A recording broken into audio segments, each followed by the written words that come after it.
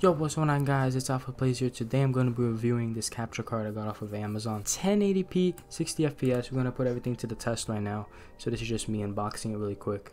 In this video I'm going to test it strictly on Nintendo Switch. So I cannot say it's going to work for any other console, but that's what I'm going to test it for today. So throughout this video I'm going to have segments if you want to skip to whatever part you want to. The build is actually made out of aluminum. In the box you get your capture card, USB 3.0 cable, and your manual. It does not come with any HDMI cables, so you will have to get those on your own. After my testing on the Nintendo Switch, it is 1080p 60 FPS, so they're not lying about that.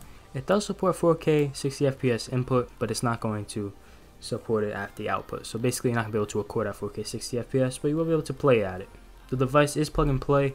OBS did automatically recognize it, but I did have some issues with it actually showing up the screen on OBS, which I just had to restart OBS in my computer, then it started to work. It does also have a microphone and headphone jack that you could use for your sound. So that's basically the unboxing and the specs. We're going to get into the setup now. To set this thing up, it's going to be pretty simple. First, you're going to want to connect your USB to the back of your computer if you have a desktop, or if your laptop, I guess just put it in your laptop.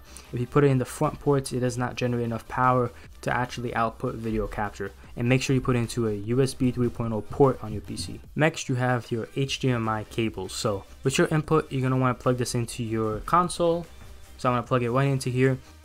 For your output, this is going to be what's going out to your monitor or TV. So with the output, you need a different HDMI cable, plug that into the output, and then put that other end of the HDMI cable into your monitor. And finally, for your sound, you're going to want to plug in your headphones into the headphone jack. You can also plug in your microphone, but it's not necessary for your commentary because in OBS you can set it up like I do, where it's connected to my computer. So guys, if you're setting up for the Nintendo Switch like I am, all you really got to do at this point now is plug in your power source, then connect that to the Nintendo Switch dock like you would usually do.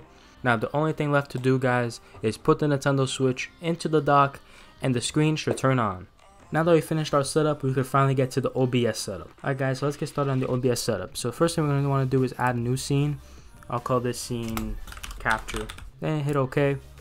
So you don't actually see anything right now because I actually do have to add a display capture source really quick, just so you can actually see what I'm doing. So when you're actually doing this, don't add what I just did. Forget about this.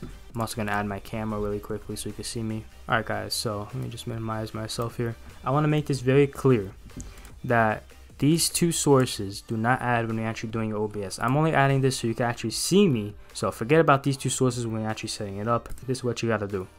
You want to add a source and go down to video capture device. Hit OK.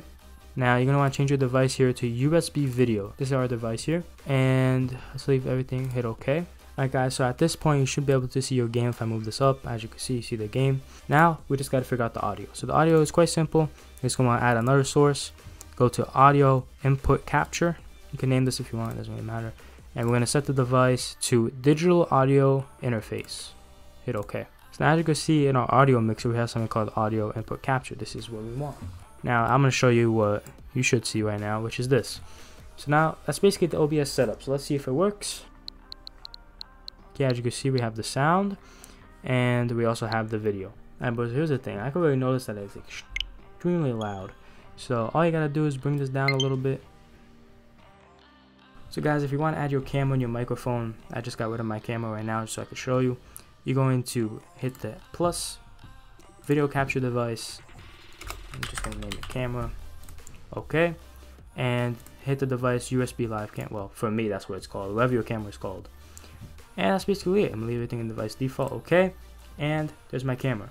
Now to add your microphone, go to add audio input. I'm gonna call it mic. Okay, and change your device to whatever your microphone is called. For me, it is microphone blue snowball. That's how you set everything up, guys. So guys, your sources should actually look like this. So you have your camera at the top, video capture device, which is of course the capture card, audio input, which is your sound, and your microphone below that. Now we're going to test a few games. The purpose of the video, I'm going to minimize this just so I could kind of show you guys something. Basically I just want to show you what's actually going on. So on the bottom you can see your CPU usage and your FPS. So as you can see, we are at 60 FPS. So let's go into the game and see if it actually stays that way. You know, I ain't playing too serious right now, so you know my drifts might be a little off, but no. Alright, let's go. It looks like it is 1080p. The quality looks pretty good. I'm showing you guys it like this way just so You can see the FPS in the bottom. Let's see what happens. Let's see if it goes below 60. Staying at 60. CPU 5.6. That's all good. Kind of already see. Yeah, we're looking at 60 FPS OLED. That's nice. Quality looks pretty good. I mean, guys, considering the price you pay, instead of getting an Elgato, like, pretty good. After all this, I am going to check the temperature. Alright boys, final test. I just recorded like a bunch with it, like maybe an hour, hour and a half. Let's see what it's looking like. 98, 99. Okay. If I was to feel it here, it just feels a little warm. I don't notice any latency when playing the game or nothing. It seems really smooth. I'm now going to show you the 3 games I picked for this, which is basically the only 3 games I have. The 3 games I picked for this: Smash, Mario Kart, and Super Mario Maker 2. Let's get straight into it, man.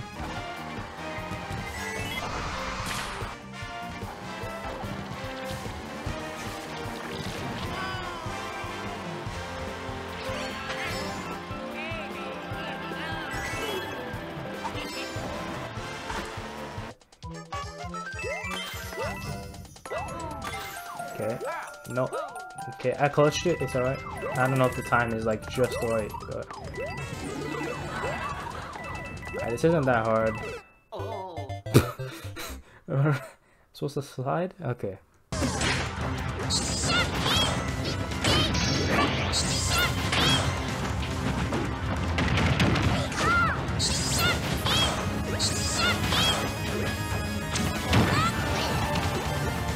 I think it's a really good capture card for recording and starting off your YouTube channel, which is what I'm using it for.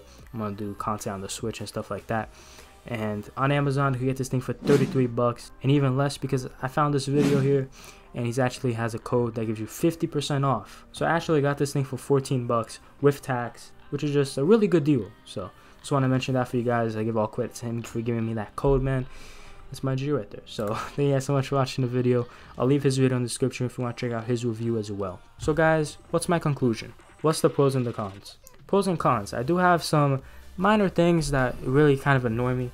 The cable is one thing. It's super short. This must be like a 2-inch cable. Like I don't know, bro. The cable is super short. So that's like my main thing about it. All right. You could of course just get a longer USB 3.0 cable. That's the best solution for that problem, and that's probably my biggest con with this whole thing. Next thing is the setup could be a little complicated, especially if you don't know really how to use OBS. I try to explain it the best I could. Sometimes your OBS will crash when setting it up. That's what happened to me, but after that, it seems like it's pretty good when you're actually recording. It's only sometimes during the initial setup, but after you restart OBS, it should be good. Everything seems pretty good, and you got to take into account the price that you're paying for this product is, what even is that? 30 bucks compared to, what is that now, Elgato? 200? It's almost like 7 times less the price. Like, I mean, crazy.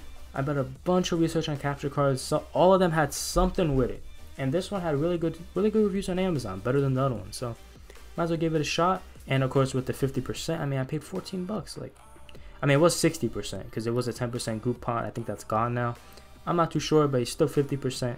Yeah, man, I'm really happy with the product so far. I will do an update review if something bad does happen to the product. 100% recommend if you're starting off your YouTube channel, just starting, you want to record some gameplay.